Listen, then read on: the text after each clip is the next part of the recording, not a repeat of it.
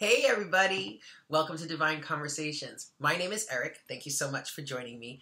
If you are new to the channel, welcome. It is very nice to meet you. And if you're returning, what's up guys? So, welcome to your readings for the month of November 2018. Happy Thanksgiving to all of us here in the United States. Happy holidays. We are approaching the holiday season, guys. The year is almost over. Where the hell did the time go? I don't know. Yeah, if you are interested in a private reading with me, I am available for those.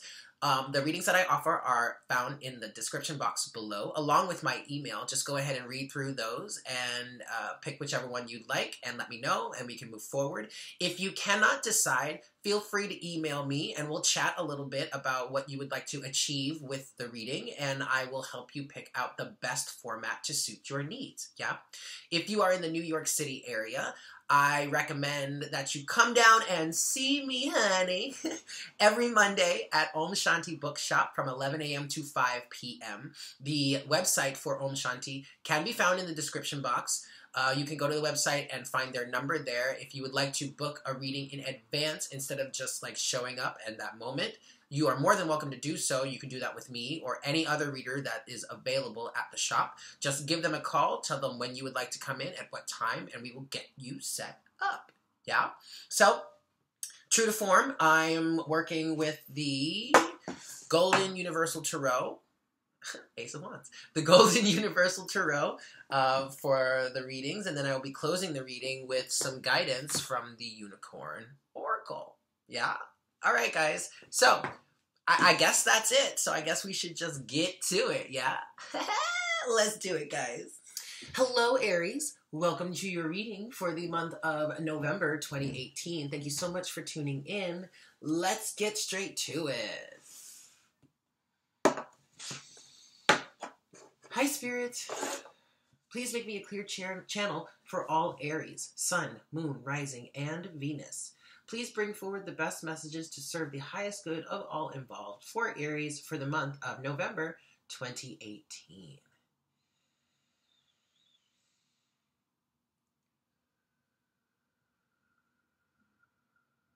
Aries. All right. Thank you so much, Spirit. So, Aries, I'm seeing red for you. Of course, that's the color of fire. You know, it's also the color of the root chakra. But I really feel like you guys are bound and determined towards something. I mean, that's no surprise.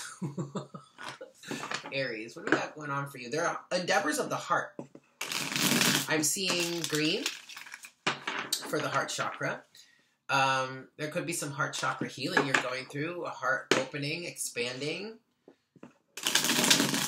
Some of you are going after something you're really passionate about. Again, that is no surprise for an Aries. Clarity with yellow, because I'm seeing yellow now, and willpower. I'm also getting Leo. You could be connecting with a Leo. Aries. You could also have Leo in your chart.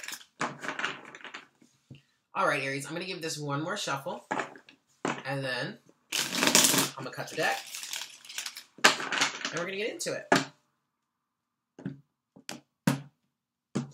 Alright, Aries. Let's see what we got here for you. Overall energy, you got the Queen of Cups. This could be Cancer. You could have Cancer in your chart. Me personally, in Eastern astrology, my moon is in Cancer. It could be another water sign too, Pisces or Scorpio. Intuition, intuitive. Someone is really in touch with their feelings or their emotions. Very aware of what they feel. And this person might be very intuitive too, like maybe very in tune or in touch with the feelings and emotions of others around them. Very empathic. We have the Six of Swords. We have the Three of Swords. And we have the Ace. I'm sorry, not the Ace. The Eight of Pentacles here. All right, Aries. So it looks like you are dealing with some heartbreak, or maybe you've been a heartbreaker.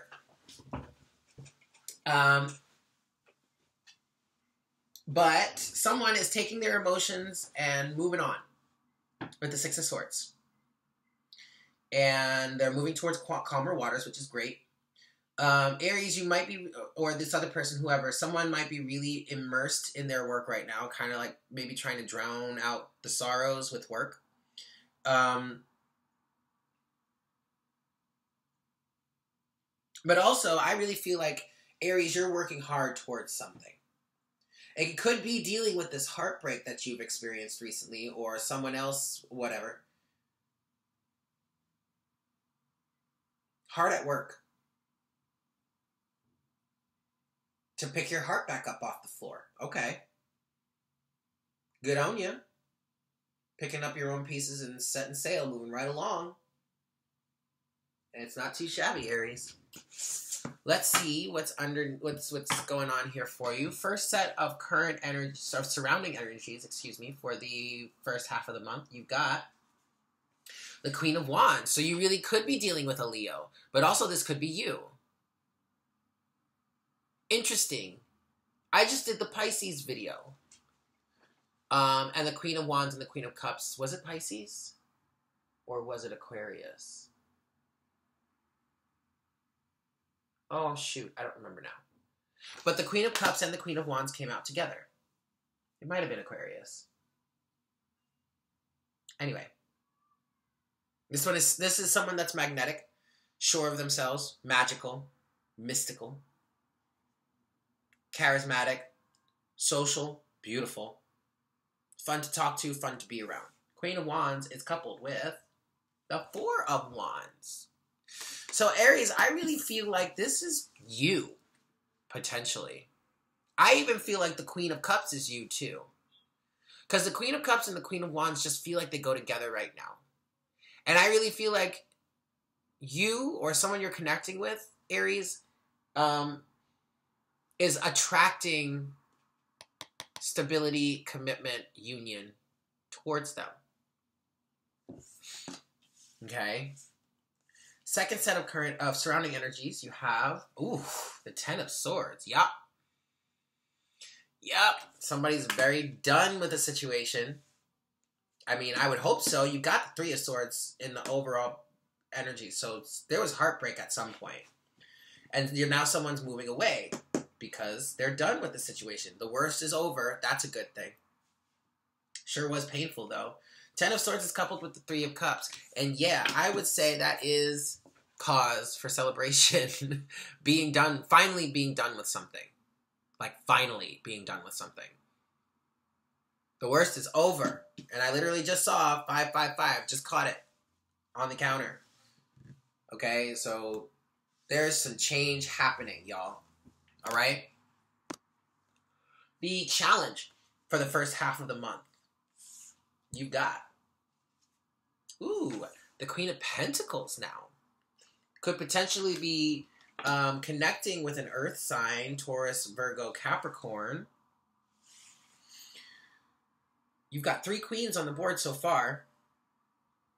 I think the challenge is to be compassionate and nurturing here. In the face of some sort of heartbreak deception. The challenge might be relighting, or stoking the fire of compassion within you. Maybe that's gone out. Maybe that's dimmed a little bit. The Queen of Pentacles is coupled with the Three of Pentacles. Self-mastery, teamwork. So the challenge really could be being compassionate towards the self and doing the work to rebuild yourself. It feels a little challenging. Even though you have the Eight of Pentacles underneath the deck here, it still feels challenging because of whatever happened with the Three of Swords. I feel like the Three of Swords energy for you, Aries, or whoever, the cross-watcher, whoever, was bad. Was like really shitty. Especially with this, and mainly because of this Ten of Swords here. Like, this was a prolonged situation. And the reason, and the Three of Cups coming out with the Ten of Swords here, even though that seems weird, in context of this situation, it feels pretty damn good. That is definitely cause for celebration. Okay? I mean, you have a perfect opportunity to do so. We are in Thanksgiving month here in the United States. So, there's that. The potential outcome for the first half of your month, Aries, we've got... Ooh, Two of Cups. Reconciliation, I'm hearing. Also, connecting with a soulmate, a partner. I mean, you do have the Queen of Wands and the Four of Wands here, and I was saying someone is attracting union towards them. Now, if you're a twin flame, you know the term union all too well. But this is a general reading, guys. Union is not just between twin flames, okay? There are all kinds of unions out there. Two of Cups is coupled with... the Eight of Wands. Well, shit, look at that. That's a pretty fantastic energy. So you could be connecting with someone. You could meet somebody. I feel like some of you might meet somebody over like the holiday season, this Thanksgiving season. I know this is the first half of the month, but for some of you, you really could be connecting, or you may have already connected with this person and now communication is starting to open up. Or you meet someone and things start to move fairly quickly between the two of you. Okay? But my, that feels good.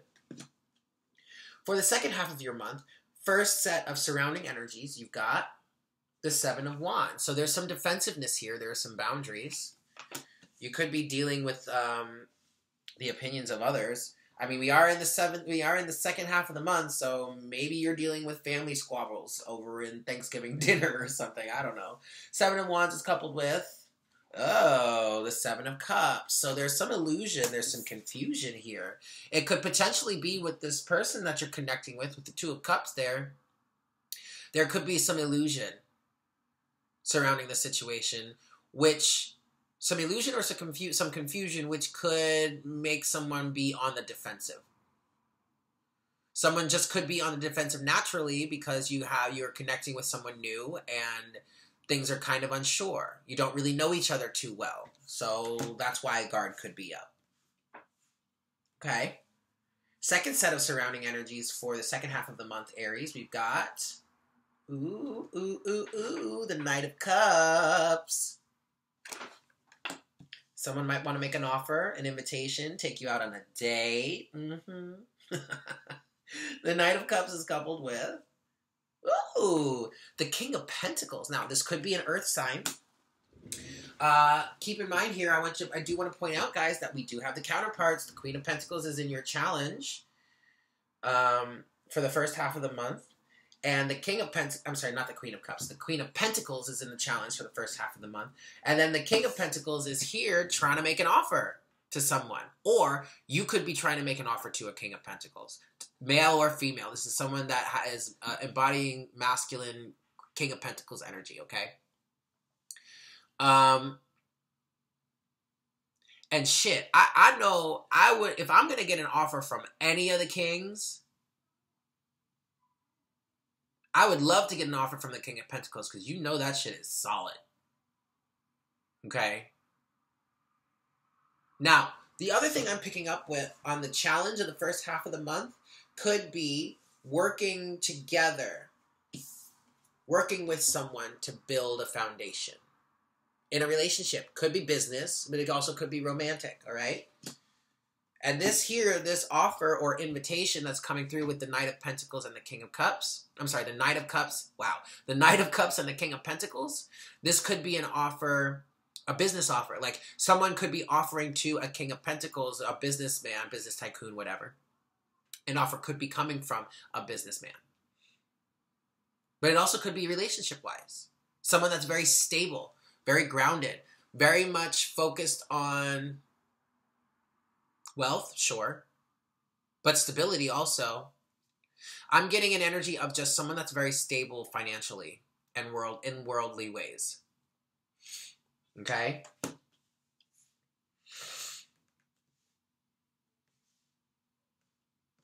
The challenge for the second half of the month, we've got the Ten of Cups.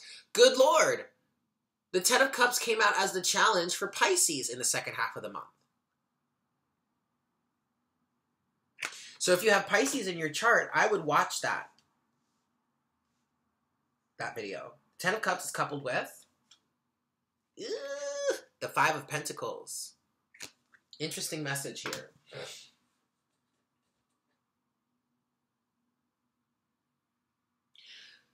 Okay, so this might be where some of the illusion is coming in, Aries, because with the Ten of Cups and the Five of Pentacles, the challenge, I'm picking up that the challenge here is reaching this Ten of Cups, but feeling like you're destitute, you're left out in the cold, you're rejected in some way. But what I'm really getting here is that's fairly illusionary, especially if you're just beginning a connection, like if the connection is new. Okay? Yeah. It's illusionary. Fairly illusionary. If not downright, straight up, bullshit illusion. Okay? Like, you got it all wrong, honey. It ain't even like that. Okay? Your outcome, potential outcome, for the second half of the month, you got Four of Swords. Okay? Rest. The Four of Swords is very much like the Hanged Man in taking a break, taking a time out in order to see something differently. The Four of Swords doesn't always talk about enlightenment like the Hanged Man does. Sometimes it can just be literally just taking a break from something, literally just taking a time out. Okay? Taking a nap, even. Right? The potential outcome is coupled with, of the Four of Swords, is coupled with the Seven of Pentacles. Okay. This is very good. This is a very good energy, especially if you're working on a connection with someone. And especially after coming out of whatever that Three of Swords bullshit was. It looks like there's going to be a pause in the action in order to take stock in some way with the Seven of Pentacles. This also could say that there could be a pause, and through that pause, there could be a really nice harvest coming through, either during that pause or maybe after it, okay?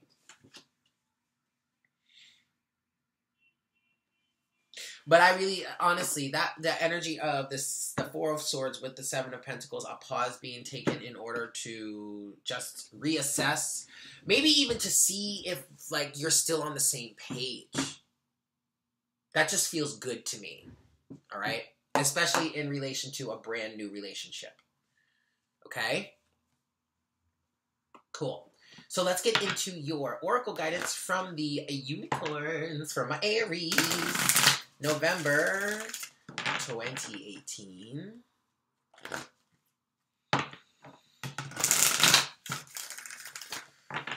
Aries, November 2018.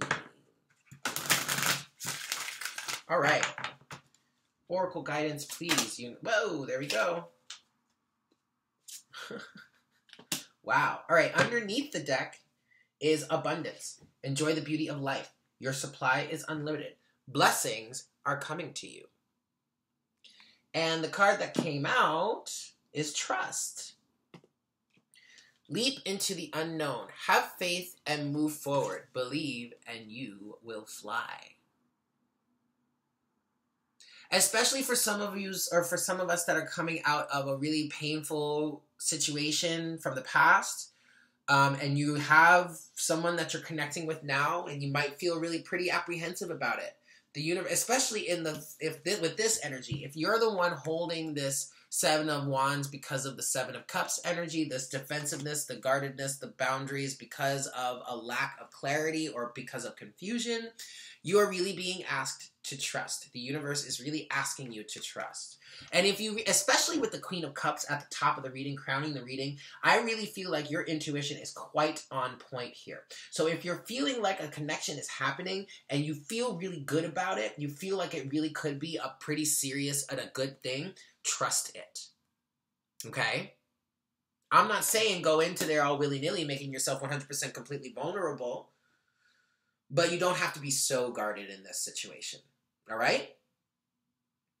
Okay, Aries. So there it is. Thank you so much for tuning in.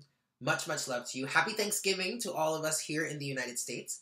And I look forward to connecting with you again for the month of December. Yeah? Take care. Mwah! Bye.